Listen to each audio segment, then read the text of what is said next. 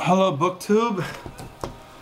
It's time to make another video. Even though I made a video about 19 hours ago. I try to go 24 hours, but it is 6:16. My wife went into work. It's at 5:45.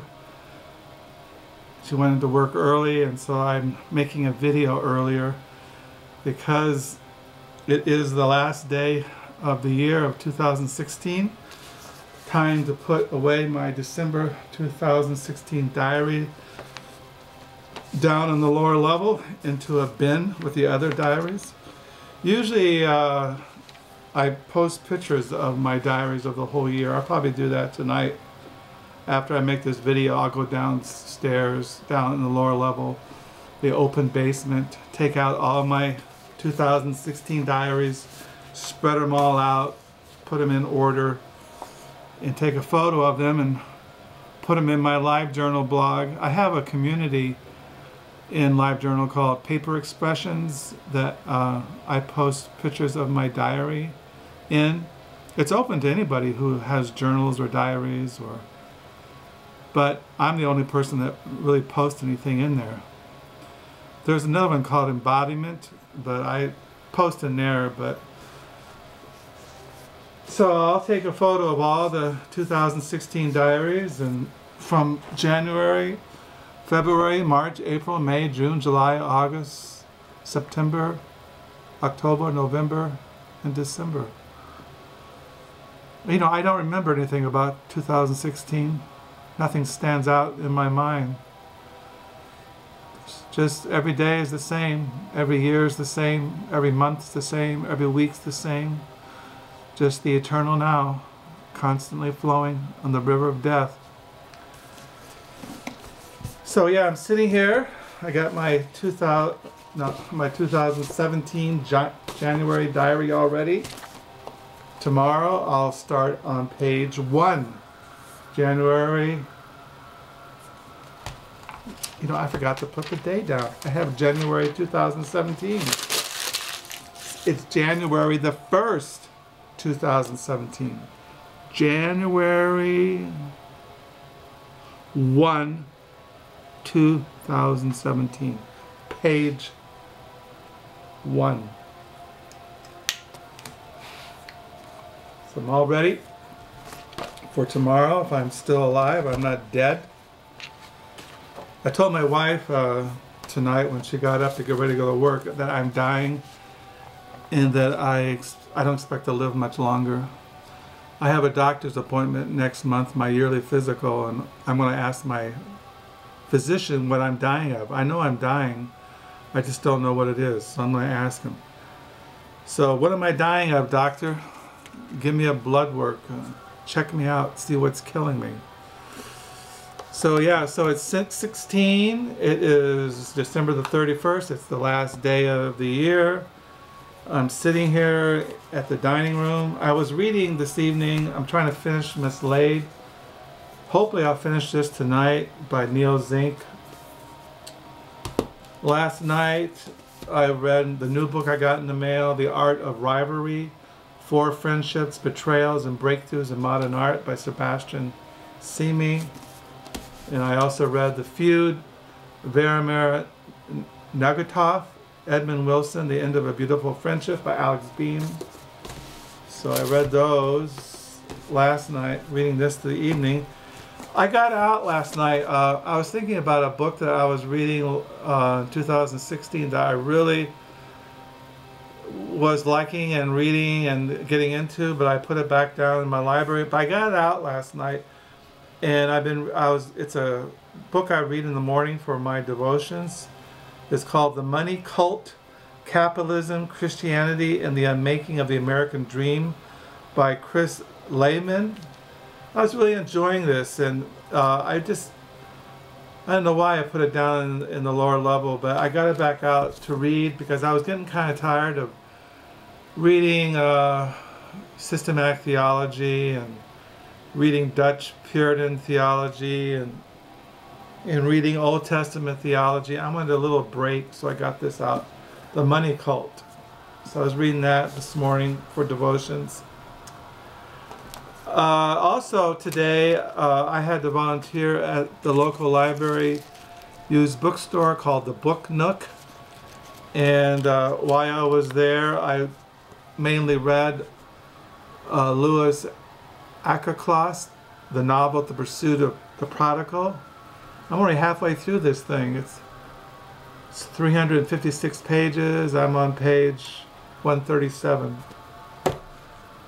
So when I was at the Book Nook, the used bookstore at the library, I got these books I brought home. The book I got for volunteering was this book. It's a novel, The Black Venus by James MacManus. And I bought a Jane Austen I didn't have in my Jane Austen collection, the Northanger Abbey.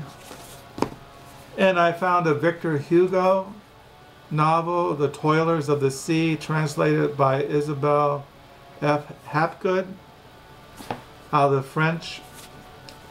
So I got those. And I got this thing for $1. The Book of Job. It's the Old Testament Book of Job. See, there's the Book of Job. Illustrated by the engraver and poet William Blake. See, it's all these little drawings from the Book of Job. See. So I got that. I also got a magazine that was in the magazine. Well, the Book Nook not only sells children's books, young adult books, it sells magazines. And I saw this magazine for $0.25. It's a photography magazine that was withdrawn out of the library system. And I was looking at it because I like photography. And I noticed in it was a photo thing of William Burroughs, the beat poet. He was a photographer. He liked to take photos. And so there's a sample of his photos in here.